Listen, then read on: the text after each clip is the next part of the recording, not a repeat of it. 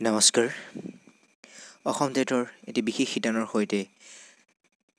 পুনৰবাৰ স্বাগতম জনাইছোঁ আমাৰ ইউটিউব চেনেললৈ গণিত শিকনত ICTৰ ভূমিকা শীৰ্ষক দ্বিতীয় খণ্ডটিলৈ মই আপোনালোকৰ মাজলৈ পুনৰ ঘূৰি আহিছোঁ আহক আজি এই বিশেষ খণ্ডটিত জানো আহক গণিত শিক্ষাৰ ক্ষেত্ৰত ICTৰ ভূমিকা কেনেধৰণৰ হয়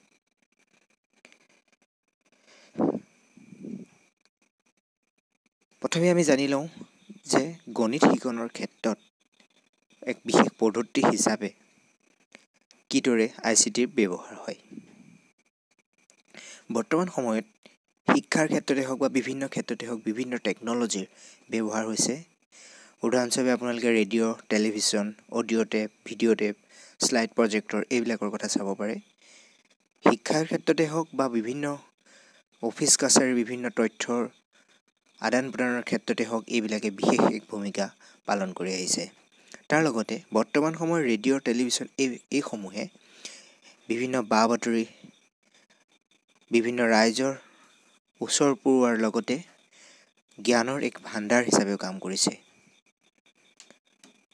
আহক জানো এই ICTৰ লগত জড়িত কেইটামান বিশেষ টুলছৰ কথা কেইটামান বিশেষ সামগ্ৰীৰ কথা প্ৰথমে চাওঁ আহক কম্পিউটাৰ ইন দ্য ক্লাছৰুম শ্ৰেণীকোঠাত কম্পিউটাৰৰ ভূমিকা কেনেধৰণৰ হ'ব পাৰে সাধাৰণতে কম্পিউটাৰে এজন শিক্ষকৰ বাবে এক তথ্যৰ উৎস হিচাপে কাম কৰিব পাৰে আৰু কম্পিউটাৰ সহায়ত এটা শ্ৰেণীকক্ষত এজন শিক্ষকে বিভিন্ন তথ্য সুন্দৰভাৱে তেওঁলোক উপস্থাপন কৰিব পাৰে বা বিভিন্ন তথ্য কম্পিউটাৰৰ যোগেদি দেখুৱাব পাৰে আৰু বৰ্তমান সময়ত বিভিন্ন ৱেবছাইটৰ সহায়তো বিভিন্ন তথ্য পাতি ছাত্ৰ ছাত্ৰীৰ আগত দাঙি ধৰিব পাৰে দুই নম্বৰতে আহিলে ক্লাছ ব্লকছ ইয়াত মই লিখিছোঁৱে যে there are a variety of web 2 tools that are currently being implemented in the classroom অৰ্থাৎ বৰ্তমান সময়ত ক্লাছ শ্ৰেণীকোঠাত বা ক্লাছৰুমত বিভিন্ন ধৰণৰ তথ্য আদান প্ৰদান হৈ থাকে তাৰ যিখিনি আমি বিভিন্ন ধৰণৰ ডায়লগসমূহ হওক বা বিভিন্ন ধৰণৰ জাৰ্নেলসমূহ বিভিন্ন আইডিয়াসমূহ বিভিন্ন এছাইনমেণ্টসমূহ এইবিলাকক ক্লাছৰুম ব্লক হিচাপে অভিহিত কৰা হৈছে তাৰপিছত আহিলে উইকি মই লিখিছোঁৱে উইকিছ আৰ মোৰ group focused to all multiple members of the group to edit a single document and create a truly collaborated and carefully edited finished product অৰ্থাৎ ইয়াত এটা গ্ৰুপ হিচাপে কাম কৰা এডাল ছাত্ৰ ছাত্ৰীয়ে কোনো এটা তথ্য বা কোনো এটা বিশেষ বিষয়ৰ ওপৰত অধ্যয়ন কৰি শেষত এটা নিৰ্দিষ্ট ফলাফলত এই পদ্ধতিৰ জৰিয়তে উপনীত হ'বগৈ পাৰে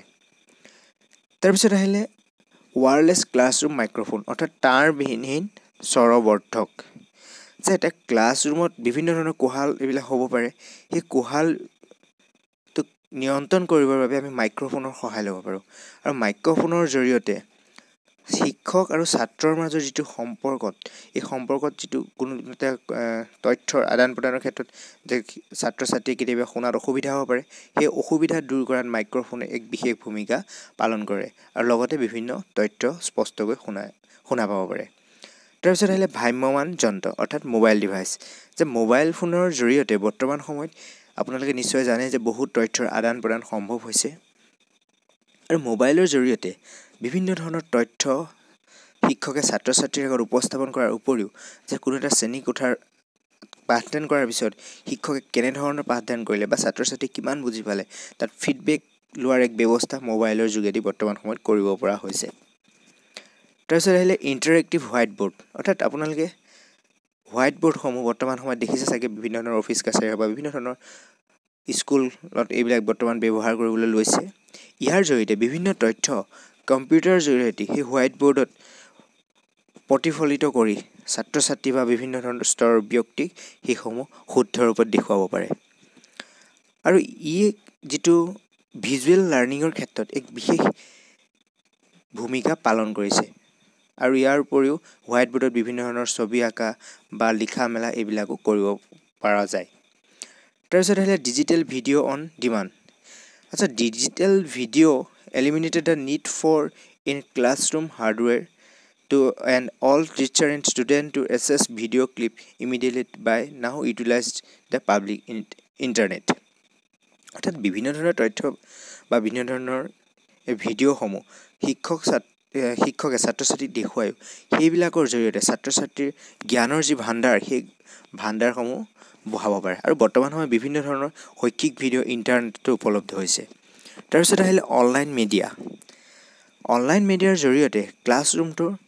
এক সুন্দৰ ৰূপত সজ্জিত কৰিব পাৰে শিক্ষকে আৰু বিভিন্ন ৱেবছাইটৰ জৰিয়তে বিভিন্ন ভিডিঅ'সমূহ ছাত্ৰ ছাত্ৰীক দেখুওৱাৰ লগতে সেইসমূহৰ জৰিয়তে এক সঠিক জ্ঞান ছাত্ৰ ছাত্ৰীৰ আগত দাঙি ধৰিব পাৰে তাৰোপৰি আহিলে অনলাইন ষ্টাডি টুলছ অৰ্থাৎ অনলাইন অধ্যয়ন সঁজুলি আজি বৰ্তমান সময়ত বিভিন্ন ধৰণৰ ছাত্ৰ ছাত্ৰীক মটিভেটেড কৰিব পৰা বিভিন্ন ধৰণৰ সঁজুলিৰ ব্যৱহাৰ আৰু সেইসমূহ ক'ত কেনেধৰণে সঠিক ৰূপত ব্যৱহাৰ কৰিব পৰা যায় তাৰ বাবে বিভিন্ন তথ্য উপলব্ধ হয় সেই তথ্যসমূহ শিক্ষকে আয়ত্ত কৰি যদি ছাত্ৰ ছাত্ৰীক সঠিক ৰূপত পাঠদান কৰিব পাৰে তেনে ছাত্ৰ ছাত্ৰীসকল উন্নত হ'ব তাৰপিছত আহিলে ডিজিটেল গেম অৰ্থাৎ ডিজিটেল গেম বুলি কোৱাৰ লগে লগে বিভিন্ন ধৰণৰ খেলৰ কথা ইয়াত বিশেষকৈ কোৱা হোৱা নাই ইয়াত ক'বলৈ বিচৰা হৈছে যে বিভিন্ন ধৰণৰ কেমেৰাৰ সহায়ত বা ডিজিটেল কেমেৰা হওক বা ভিডিঅ' কেমেৰা বা এনেধৰণৰ বিভিন্ন ধৰণৰ LCD প্ৰজেক্টৰৰ সহায়ত ছাত্ৰ ছাত্ৰীৰ আৰ্জিত জ্ঞানৰ বা তেওঁলোকৰ যিটো হবি অনুসৰি যিকোনো কাম যদি তেওঁলোকে কৰিব বিচাৰে সেই কামসমূহ তেওঁলোকে কৰি সেইসমূহৰ জৰিয়তে প্ৰকৃতিৰ হওক বা বিভিন্ন স্তৰৰ কিছু তথ্য তেওঁলোকে নিজে আহৰণ কৰিব পাৰিব লগতে সেইবোৰৰ ব্যৱহাৰৰ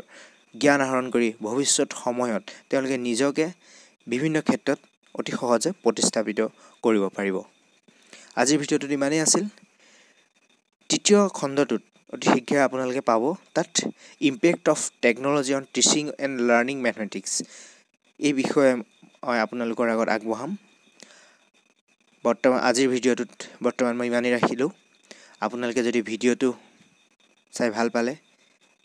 নিশ্চয় লাইক কৰিবলৈ নাপাহৰিব আৰু চেনেলটো ছাবস্ক্ৰাইব কৰিব